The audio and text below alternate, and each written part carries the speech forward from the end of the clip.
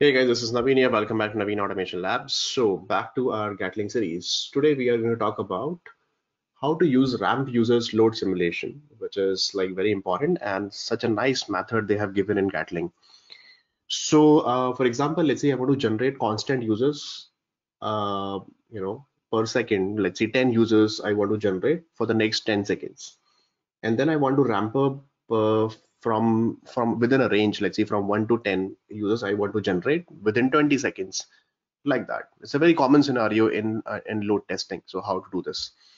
So for doing this, let me create one more class over here, Scala class. I simply say that okay, this is, let's see, ramp users load simulation, and this class also will be extending the simulation class, and then the script will remain same. So last time also we have seen that the script will remain same. So I'm going to copy this entire stuff from here to here, and I just okay, so I'll do one thing. Let me just remove these imports. I'll just copy the imports from here. Okay, now all the errors are gone. So what I'm going to do that the script will remain same rest.co.in authorization header. I'm using it, getting the data from this particular CSV file. This only one row is available. Or if you don't want to read the data from CSV, guys, you can directly you can ignore it also. You can directly write which user ID or which post call or get call that you want to use. That the script will remain same. That doesn't matter. Checking the JSON path and everything.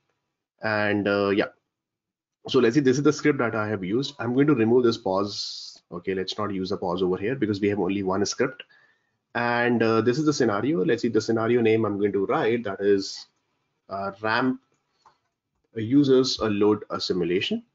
And what I'm going to do that, previously we have seen that okay, this is first time we started with 10 users and ramping the 15 users for the next 5 seconds.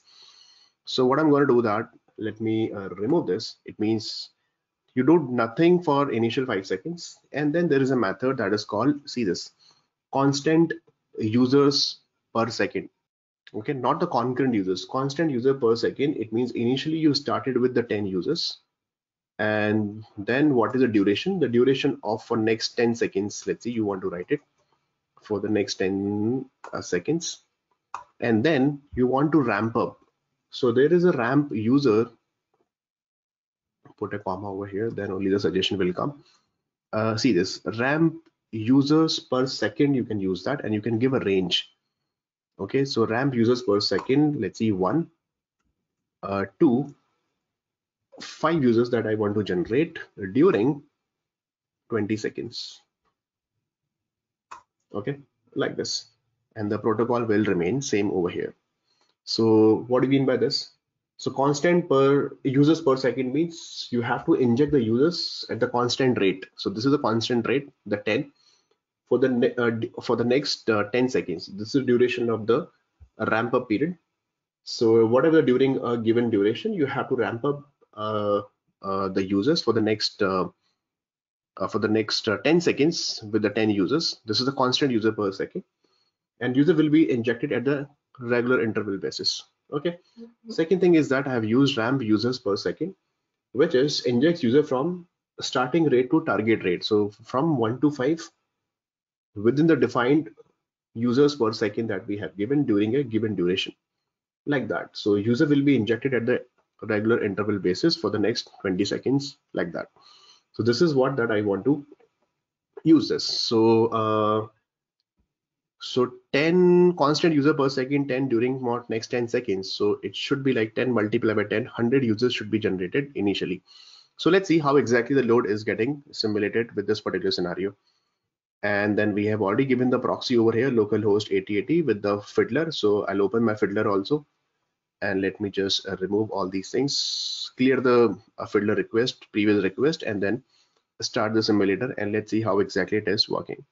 So run the engine, and the simulator name is ramp user simulation. So ramp user simulation number 7. So I simply write number 7 over here, test load, and I'll open my fiddler. See, it's waiting for 5 seconds, and after that it will start that. See, you can see that back-to-back requests are coming. Awesome. It's generating number of users and generating the load for this particular API. This is still running because the load is quite high. Constant user per second means injects users at the constant rate, and the rate is 10 users at the constant rate that we have to give the load and define in the user per second. So duration of the 10 seconds over here. So yeah, this is done without any error. And let's see the report first. So you can see all the requests coming over here, right? So I can see that there are total 1021 to 1181. So let's see how many requests from the report. Also we will see that. So we will see this index.html file, copy this and open in an, let's see, in this particular tab only. And there are around 160 requests are there, guys. Okay. And for the 160 requests, you can see the load like that. This is the active user along with the simulation load. This is a graph. You can see that started with the 10 and then keep increasing the load, and then active user at this point of time 14 users were there, 4 more introduced because we have written the ramp user per second also from 1 to 5 during the 20 seconds, and then active users, and this is the load simulation, and so this is the peak time that we got it. And then after that keep scrolling down and then up and then finally active users only 1. So you can see ramp user load simulation, this is the scenario name, and active users, this orange color mean these are the active users at this point of time. Okay, and this is the response time we got 25% over here.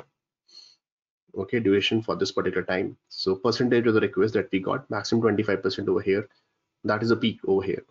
Response time percentile, you can see that okay, that graph we can check it later. Number of requests per second, you can see the exactly same graph that we are getting it over here like this. Okay, and the number of response per second, that is also almost same graph, that okay, response that we are getting over here with respect to their active users. And you can go to the details, and there are around 160 requests that executed, and the graph also you can see it over here. And then you can see the matrix, same matrix you will see it over here, that is 160 request count over here. So the request count is this, response time around 290, maximum response time 564, this is the minimum response time, and the average mean response time around 312 over here, deviation of 20 milliseconds, 22 milliseconds, like that. So that you can share these kind of reports, and you can do some performance analysis over here with the dev team, that where exactly which request with this duration of number of seconds, or with these number of users, this is the maximum peak time that okay we are getting, and then this is not according to the benchmark. So like this, guys, you can simply do that. Okay, so this is the thing, guys, for ramp up user load simulation. We can do this. Okay, in the next video I'll tell you the how to generate the fixed duration load simulation and the concurrent load generation also, we can see that. Okay, so that's all for this particular video. Please do that. Script will remain same. You just need to simulate your scenarios over here. If you really want to read about this, about these different methods for the load simulation, you can simple go to Gatling cheat sheet. This is what I'm referring it, and simple click on it, and here you will see all the methods over here: loops, conditions, error handling, simulation configurations, everything you will get it over here. I told you, right, the CSV feeder also that is available, feeder strategies, everything I'm reading it from here only. And these are the injection profiles at once user, ramp up user, constant per user per second. You can see it over here. Inject users at a constant rate defined in user per second during a given duration. That is what I told you. And then ramp users per second means injects user from the starting rate to the target rate. It means from 1 to 5 that we have given during 20 seconds, defined in user per second during a given duration over here. Then this is the example, exactly same example I have taken for you guys. Okay, and then initially do nothing. It means pause a specific duration, do nothing, pause for a given duration that we have given over here, like that. And then this is the constant concurrent user, maintain a constant number of concurrent user at the same time. And then this is a ramp concurrent users, scale number of concurrent users that you can give it from number users to the to number of users. You can do that within this particular duration of time. Okay, so you can just refer this particular cheat sheet. They have given all the methods from the Gatling library, and you can write your script accordingly. Till then, take care. Thank you so much. Please subscribe to the channel and let me know if you have any issues, guys.